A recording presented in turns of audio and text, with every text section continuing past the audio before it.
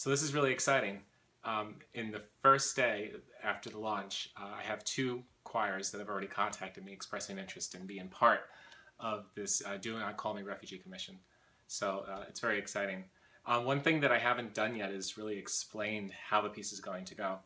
And I'm trying to put together a way to describe it. Somebody had asked me, and I was able to kind of type it out exactly what, not exactly, I mean, I was able to type it out as to what I think it's, my plans, because obviously I've been thinking about this for quite some time, how I want the song to go.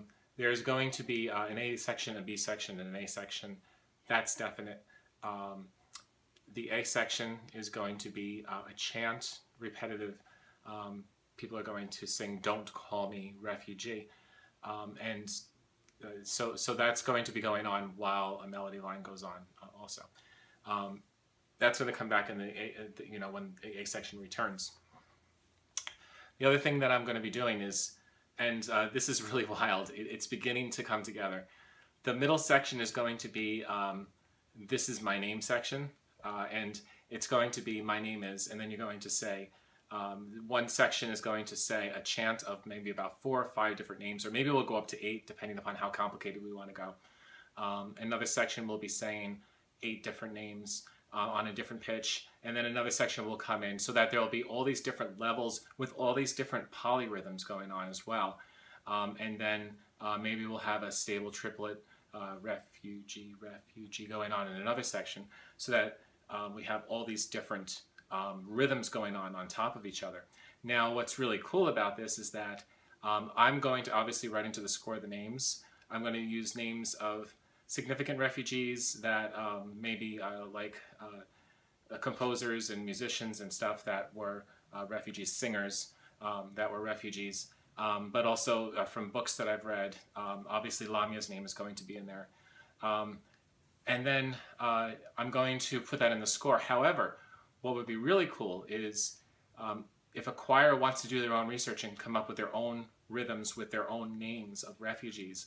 How cool would that be? So that we could write in the B section, and so that their performance will be unique. That was the dog.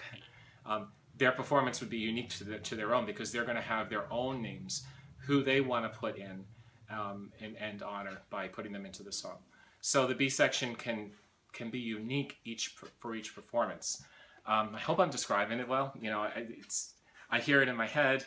I have the idea, but I'm not sure if I'm putting it into words exactly how I want to express it. So anyway, that's just a little insight as to how the song is going to go. I'm going to think more about it. I want to try to get it into words even more than what I'm doing now. Like, try to describe it better.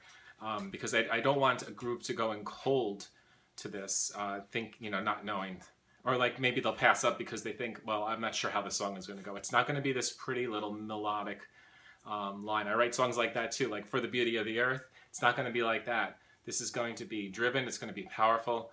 I almost think of, it's not going to sound like this, but I almost think of like Carmina Burana in terms of like the growth of it and the intensity and the repetitiveness of it. For the A sections, the A section, then the B section will be different, and then I'll go back to the A.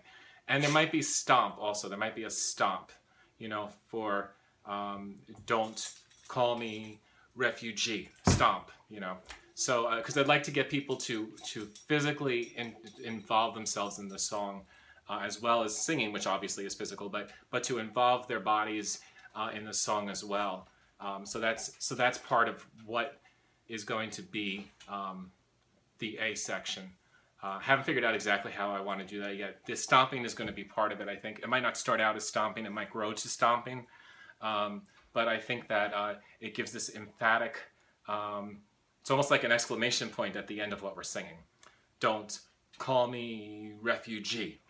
Okay, and then it goes on and on. So that's it for now.